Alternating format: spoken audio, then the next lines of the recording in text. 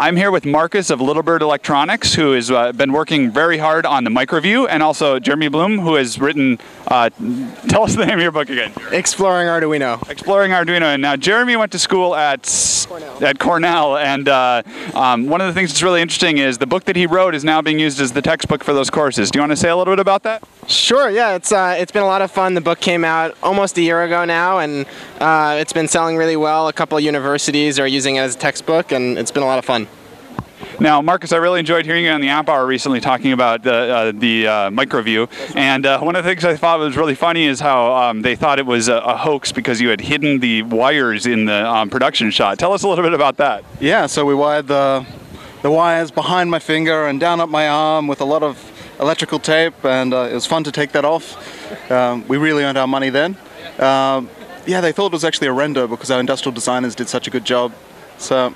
Yeah, and we ran a feature of it. If you haven't seen it before, go and look that up. The Microview is really gorgeous. It's basically a breadboardable Arduino circuit that's got an OLED display in it. Is that right? That's correct. Marvelous. Well, thank you so much for talking to us today, and have a great Maker Faire. Thanks, mate. I'm here with Ben Heck, and interestingly enough, we both live in Madison, Wisconsin, or near Madison, Wisconsin, but we're here in San Francisco for Maker Faire, and Ben's going to talk a little bit about his latest hack for his show. The latest hack on our show, well, we did a pair of texting radios. You come to these shows and a lot of times your cell phones don't really work that well. So we found this ERIC, E-R-I-C radio module. It has an MSP430 in it. So I think it's from England. And we got a couple through Element 14, then we kind of made these dedicated texting radios. And it was kind of funny, our production assistant, who's not here at the moment, he's named John, that's why I got confused. Anyway, he was like, hey, if this could be also a walkie-talkie, this could be a cool project. So we do a lot of stuff that I wish we had more time to take it to completion. Like the robot luggage we did years ago. That was still my favorite thing we ever built.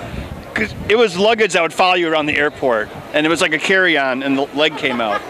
So anyway, yeah. Yeah, but running them through to completion is just a grind. You want to do the fun part over and over again, right? Yeah, that's true. I guess that on the show, yeah, we get it just enough to demonstrate it, and then we immediately move on to the next thing. But as a designer, it would be nice to take some of the stuff to completion, especially like robot luggage. Hi, I'm Mike Stish, managing editor of Hackaday.com. I'm at Maker Faire Bay Area, and I just ran into Caleb Kraft and Phil Burgess. We all used to work together, and now we're on to our own things. Let's see what everyone's doing. Caleb, what are you doing these days? I'm the community editor at Make, and I read Hackaday every day still. Love you guys. How about you, Phil? Working at Adafruit now, and likewise, always reading Hackaday every day. Great. Well, it's nice to run into both of you. Make sure you visit Caleb's post on Make and Phil's post on Adafruit. I'm here with Hackaday alum Ian, who founded Dangerous Prototypes and is actually on the judging panel for the Hackaday Prize. Thank you so much for that. Absolutely. How are you doing at the fair? I'm doing great. Having an excellent Maker Faire. I got to tell you, I was really interested to see all the work that you did with the Hacker Camp in Shenzhen. How was that for you?